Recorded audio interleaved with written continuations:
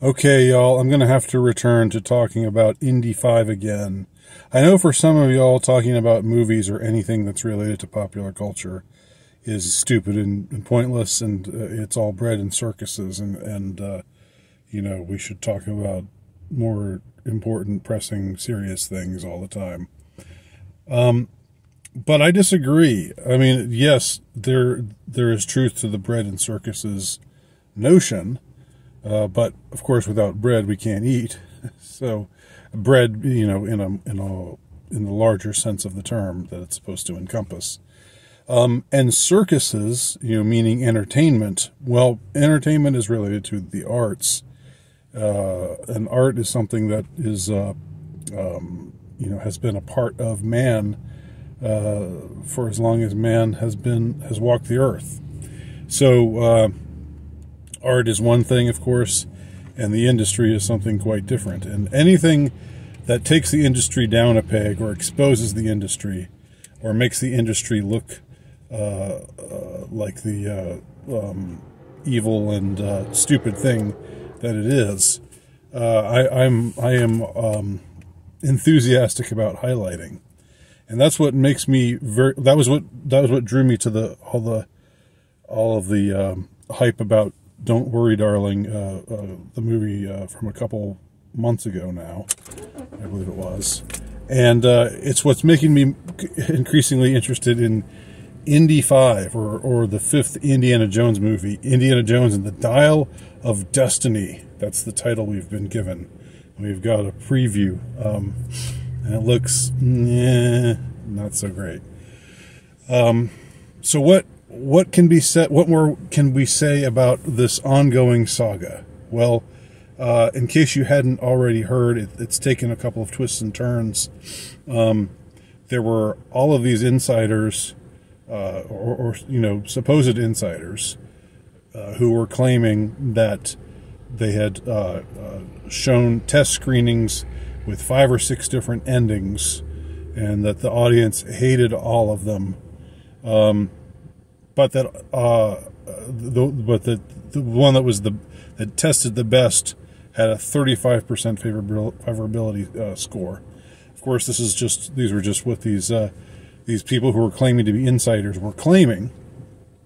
And the more explosive claim that they were making was that this movie intended to basically erase the character, the iconic masculine macho character of Indiana Jones, and replace him with a strong, powerful woman who don't need no man, in Phoebe Waller-Bridge, who plays his goddaughter and his sidekick in this movie, but who apparently has all this sort of haughty kind of personality, and is very disrespectful to him all the way through, and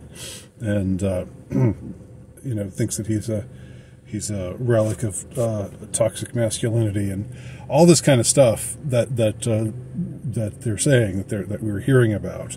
But of course, the worst thing is that was the rumor that at the end of the movie, supposedly they go back in time. Time travel is already. Do we need time travel in Indiana Jones? And don't get me wrong, I'm a big fan of the original Indiana Jones trilogy. It was a part of my childhood. It fired my childhood imagination almost as much as Star Wars did. I'm aware that it's flawed. I'm sure if I watched it now, it wouldn't. I wouldn't be as. It wouldn't experience it with such untrammeled bliss as I experienced it with when I was 10, 12, and I think 15 was I think when the 3 movies came out, or 17. The last movie was, I think, in 88 or 89. But the 3 movies that make up the original trilogy, they fit together as a unit. And the final one, Indiana Jones and the Holy Grail, at the end of that one, You know, we have Indy and his father, and I think Sala, you know, riding off into the sunset on their horses. And it's a perfect ending. It should have ended there. But then, sometime in the aughts, was it 2007, 2008, they decided to bring Indy back. And it was, of course, basically a cash grab sort of thing. And they decided to bring aliens into the Indiana Jones world, which didn't really work. And now, I mean, it was iffy enough to have Indiana Jones be brought back when he's, you know, in his mid-60s. But now the actor playing Indiana Jones, Harrison Ford, is, I believe, 80 or right on the cusp of 80. Not, you know, not really an action hero you know, mode when you're 80 years old. Nothing against older people. I'm not saying that they can't be active and have fun lives and so forth, but you're not going to be running around, you're getting dragged behind a truck and doing, you know, and doing all of the sort of things that Indiana Jones does, all of the stunts that he does. You're not going to be doing that at age 80, no matter who you are, no matter how fit you are at that age. So this entire idea of having another Indiana Jones movie is really already very questionable. Spielberg has nothing to do with it. Lucas has nothing to do with it. So all of the principals except Harrison Ford, you know, and the guy who played Sala, you know, his sidekick in the first movie. And also showed up in the third movie. Only those two guys are back, I believe, from the original cast. Maybe maybe Karen Allen shows up. It's not clear. In any case, here's what we had going on. There were these persistent rumors that they were going to erase Indiana Jones, you know, and in deference to woke ideology, and have him replaced by this strong and capable woman. And the worst of it was that at least according to the rumor, one of the screenings, and the one that supposedly Catherine Kennedy wanted the most. Again, this is all just rumor, speculation, from my point of view, because I don't know, and it's what these insiders were saying. But the version that she wanted is one in which old Indy and his goddaughter Phoebe Waller-Bridge, the character played by the actress Phoebe Waller-Bridge, go back in time to the 30s. Young Indy sacrifices himself for them, and then old Indy fades away. So Indiana Jones ceases to exist even before he ever had any of the adventures that he had in the first three movies. And then we see her in the end doing all the stuff that he did, you know, running away from the boulder in the first movie, I guess, you know, encountering the Sankara stone, the Sankara stones and the missing children in the second movie. Whatever, all the adventures that Indy had are now going to be this woman's adventures. So Indiana Jones is just going to be erased from history. I mean, from the canon, from canonical history. And she's going to replace him. It'll be as if Indiana Jones had never existed. Which, I mean, I don't know anyone for whom that sounds like a good idea. You know, I don't care. Like, even if you're a flaming liberal feminist, do you, and I mean, does that sound good to you? Maybe it does. I don't know. Maybe you think Indiana Jones is just an example of toxic masculinity that needs to be erased, needs to be wiped out, and that's doing the right thing to have this movie that totally retcons his entire life and takes him out from an early age and has him replaced by a woman who's much more capable and much more powerful and much more better in every way than he could ever be, just the way women always are. I could see certain ideologues thinking, yeah, that sounds neat. Certain very very radical, very extreme ideologues, but everybody else, anybody who enjoyed Indiana Jones, anybody who enjoyed the character of Indiana Jones, I just don't see that type of ending working. I just see that flopping so hard, and I see the anger that it will arouse being so extreme. They might set Lucasfilm on fire. They might be rioting outside of Disney, for that, for doing a hatchet job like that to this iconic cinematic character. Now, it's not, as I've pointed out before, it's not totally. It's not like it's totally unprecedented. In the Terminator movie franchise, the last Terminator film, Terminator Dark Fate, has a situation where they retcon the character of John Connor by having him be killed as a boy. Now he's the one who grows up and saves humanity after the machines rise up and he's the leader of the human resistance. But then in this final movie that they made, that was a huge flop. He's killed off, and he's replaced by some Mexican girl. I mean, they actually did that. Now, Terminator's not this. I don't think it's of the same stature as Indiana Jones. The first two movies were huge, but after that, I don't think it's it kind of declined as far as being a staple of popular culture. Plus, John Connor wasn't the focal point of the Terminator movies. The focal point was always Sarah Connor, his mother, and the Terminator himself, Arnold. But this would be the first time that they actually had the fixture, the character who is beloved, and the character who the movies are named after, and then they would go back and just make it that he never existed. A part of me just thinks do it,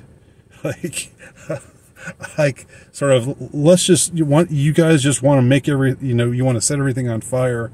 You just want to let it all burn. You want to kill the past, like Kylo Ren said in Last Jedi. I mean, do it and see, and just see what happens. All right. Part of me is actually rubbing my hands together at the thought. Of course, another part of me is really grieved and really horrified and really offended beyond measure that they would take such a beloved character who means so much to so many people and just wipe him out. Now, again, that was the rumor, and the director of the new movie, James Mangold, came out a couple of times and kind of snarkily and pissily, responded to what he called the trolls, who were saying these things, and said it's not true.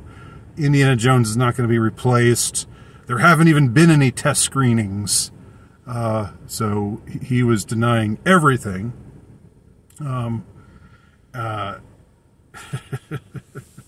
And that gave people pause, because it was like, all right, if the director is going to come out and flatly deny these things, and then the movie comes out and it's exactly what the rumors had been, what the people who had been talking or spreading the rumors had been saying, if that turns out to be true, he's got egg on his face. He loses all credibility, and the shit show just goes, just ascends even further. It goes to the nth degree, and so he's denying that there were ever any test screenings, which seems odd. I mean, I don't really know how these things work, but I do know test screenings are a staple of Hollywood films, and it's also well known that that the shooting was wrapped nearly a year ago. 10 months ago, they came to an end. The shooting came to an end, so there was no more principal filming of footage. But now, the newest wrinkle, what's come out in the last couple of days, is that John Williams, the composer for Indiana Jones, and also the composer for Star Wars and for a ton of other movies of that time period, things directed by Lucas or Spielberg or others. He was their go-to guy, and he's really, really old, but he's still kicking. And he actually spilled the beans. He said at a concert that people had attended, he spoke to the audience about and said, "It looks like we're going to go back and film another ending, and I'm going to have to do another score for another ending." And he said this like 2 or 3 days ago. I think it was on, well, today's the 16th. I believe this was on the 13th or the 14th that he was captured making this claim. So now everything is like, well, now wait a minute. You denied that there was that there were 5 or 6 different endings. You denied that there were test screenings, Mr. Mangold, and now there's talk about another ending.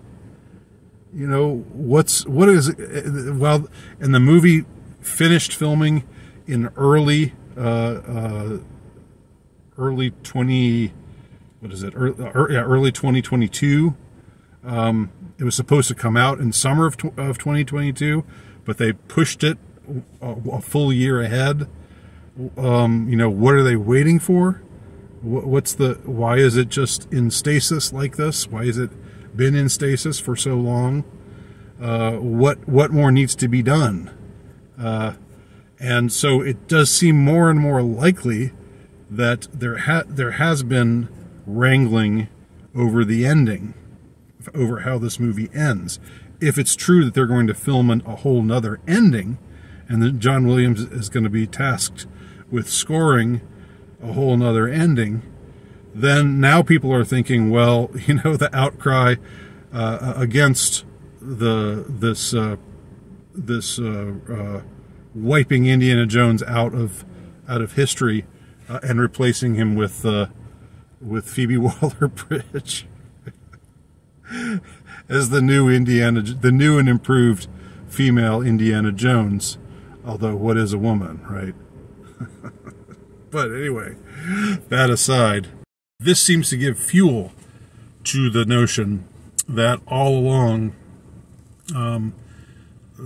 the so-called trolls, the people who claim to be insiders, who claim to know these things about what was going on, that they were right, and now they're scrambling to change the ending to something that is more acceptable, because people are just so pissed off about the idea of Indiana Jones being absolutely wiped out of history.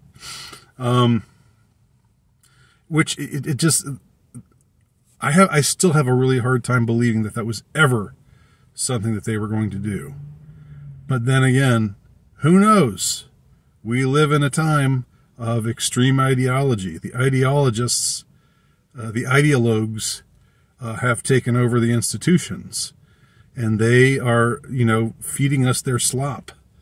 They don't want to give us the end. They think it's good for us to give us things that we don't want, right? They want to subvert expectations because they know better than we do. That's what they think.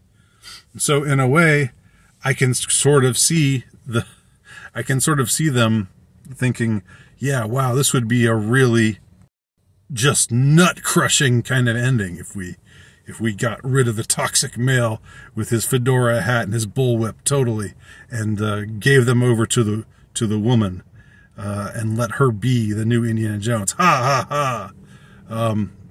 But now maybe they're seeing, that's really not going to be the best idea. Or maybe someone from upper management is saying, no, let's not go with that. Anyway, it's it's very entertaining to observe the shit show that it is. And we'll see what happens. Thanks for watching.